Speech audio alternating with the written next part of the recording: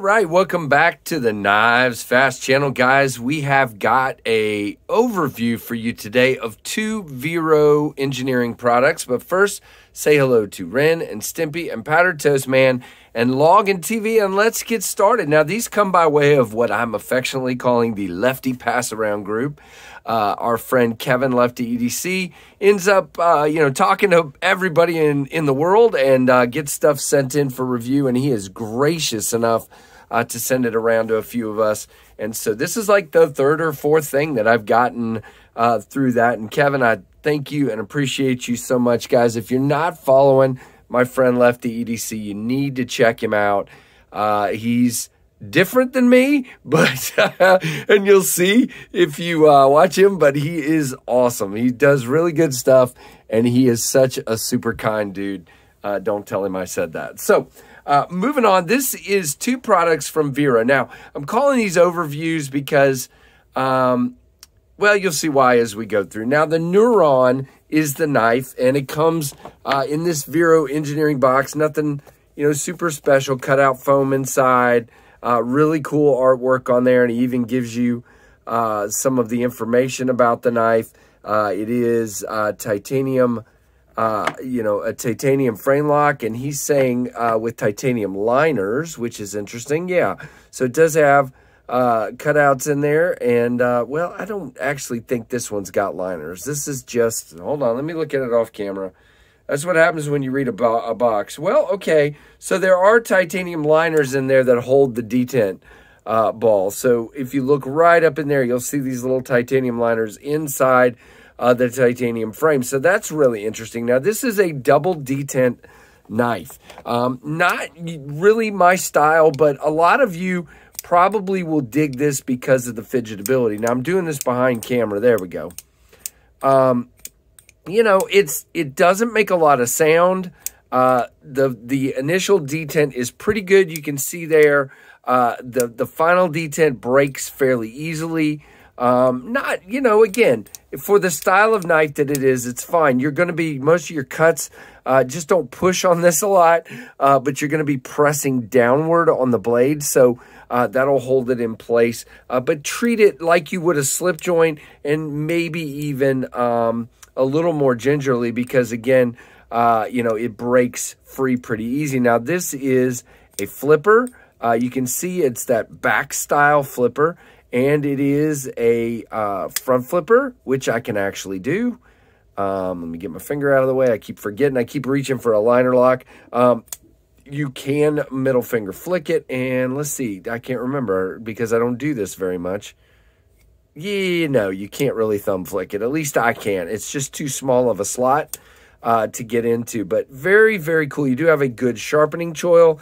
It is, as I said, a titanium frame lock. You do have great rounded chamfered edges that feel really good in the hand. Now, this is, if I'm backed up like so, it's a 3-finger knife. If I come up on this flat, it's a 4-finger knife, and it's pretty comfortable.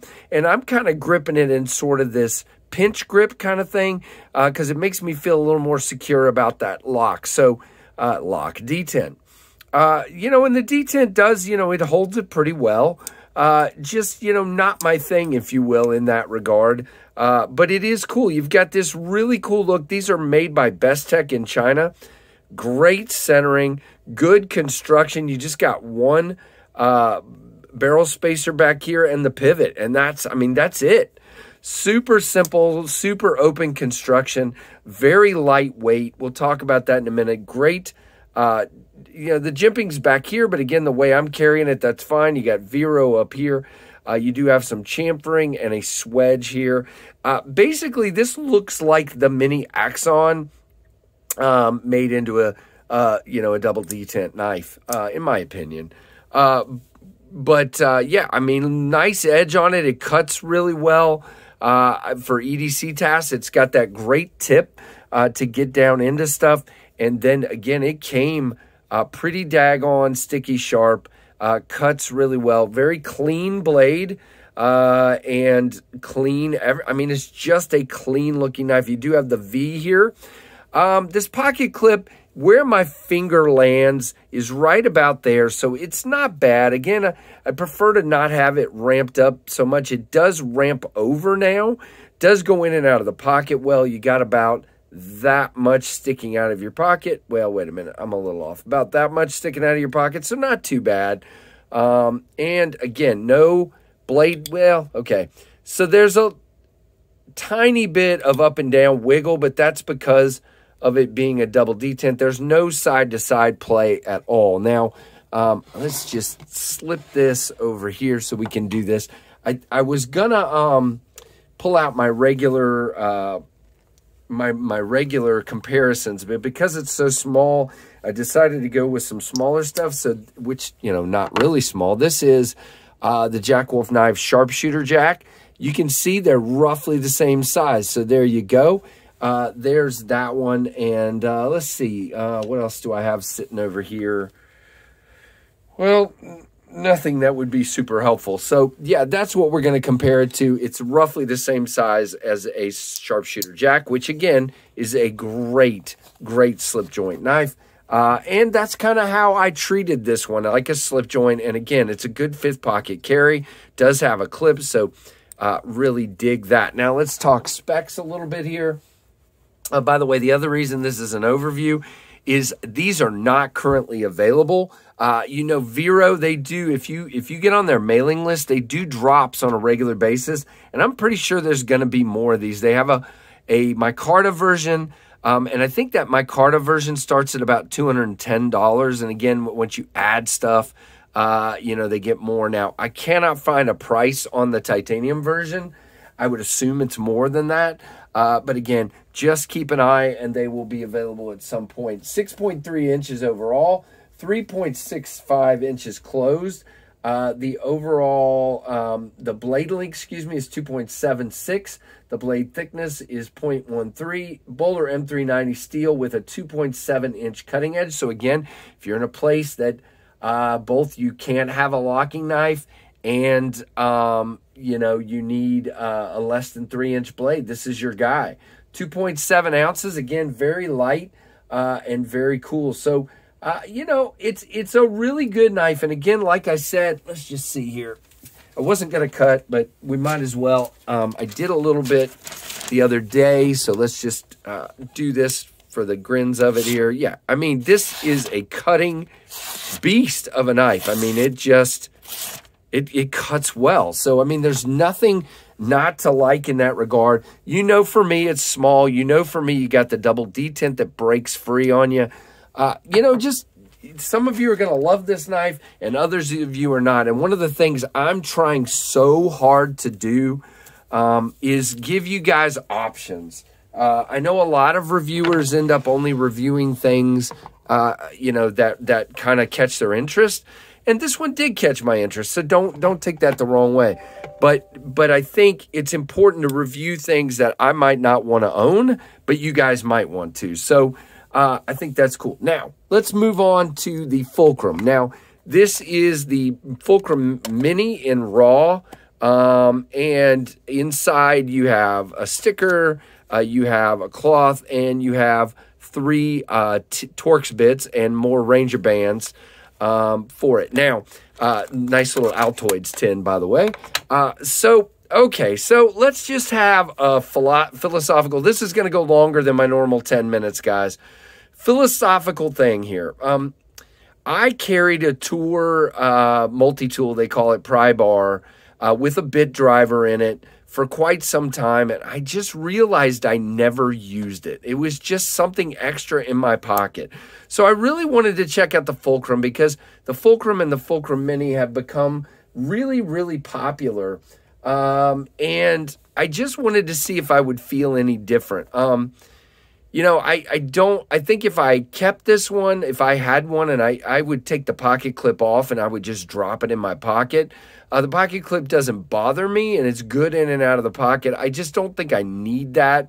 And so what I would carry this as a bit driver, and I would probably get the full size. It's $5 more. So these are 90 and the full size are 95. Now again, depending on finish, that will change. But I just don't use a pry bar very much. I think I would use it as a bit driver. So it comes with a Phillips and a flathead, and then the 3 Torx. I think it was a T6, a T8, and a T10, but I can check that and put it in the description. But really cool, really well made. So let's just click on this guy to give you the size of it. So it does. It comes T6, T8, T10, Phillips, and slotted, and a microfiber cloth. Well, do they give me? And again, there's all kinds of options: raw with clip, black with clip, black wash with black wash clip, brass with DLC clip, purple with purple clip, blue with blue clip. I mean, so they're really, really cool. Yeah, they don't really give me the size here. That's a shame. I was hoping there would be the specs listed here, but let's see here. I will get this guy out. I got to put my glasses back on now. All right, and we will see how long this guy is, because I think that's important. So it is 3.5 inches long. And again, it's not a bad size. So maybe I would get the Mini, because again, that will operate very well as a bit driver. So maybe I would get, if I got one, I would probably get the Mini, because again, I just don't see myself prying very much. I don't have the kind of job or the kind of tasks where I need to pry a lot. Now, the funny thing is, there are some situations, I'll show you this, where I would, so I'm in the television side of things, and I'm often opening what we call I/O boxes, very large boxes, steel boxes that are sealed, that you can get all your connections in. And so I would use this to open. They're opened with basically a screw head, but it's about the size of a quarter. But what I use now is I have this little Craftsman. Guys, if you don't have one of these on your keys, you should check into it. This is super cool. It takes very little space in the pocket, and I use this more than I use a lot of things. And so this is great for opening those. But again, you can see this is a little bit bigger, give me a little more leverage. So, you know, I don't know. I carried it a little bit. I've only had it for about a week because it was a blade show. I've only, had it with me. I haven't used it really, in those days, but I haven't been on any of my normal, side gigs that I do where I use this kind of stuff more often. So, maybe I would get one again. For me, $90 is a little high for a Pry-bar, but it's so thin and it's so lightweight. So, this is, like I said, so now you know why I'm calling this an overview, because this is not like a full review, because again, I haven't pried anything with this. I did use the bits. It is magnetic in there. Let's just show that real quick. I'm going to get one of the bits out of here just for the sake of time, because I am Captain Fumble Fingers. As you guys know, if you have watched the channel for any time at all, you know that I am Captain Fumble Fingers. So, yeah, just goes right in. It is magnetic. You can feel it, suck it in there. Really, really good. I mean, in that regard, as a bit driver, I think this thing shines. So, yeah, check it out. If you guys want one, they are actually in stock right now, I believe. Hold on, let me double check. Yeah, you can add it to your cart and buy now. It looks like both the full size and the Mini are, in stock. So that's a good thing. Again, if you want one of the fancy schmancy ones, they may or may not be in stock. Like if I click, see the Damascus with the Damascus clip on the full size is out of stock. But the black wash ones are in. Very cool. So, guys, check it out. And thanks, Vero, for sending these to Kevin. And thanks, Kevin, for putting on this little pass-around group, the lefty pass-around. Really appreciate you, brother. And there you go, guys, the Vero Neuron and the Vero Fulcrum. And I hope you enjoyed this crazy, way too long look at these two items. Thanks so much, guys. Let me know what you think down in the comments. Give me a thumbs up. If you're not subscribed, guys, please consider doing so. We are growing, and that's because of you, and I really appreciate it. And thank you so much for watching the KnivesFAST channel.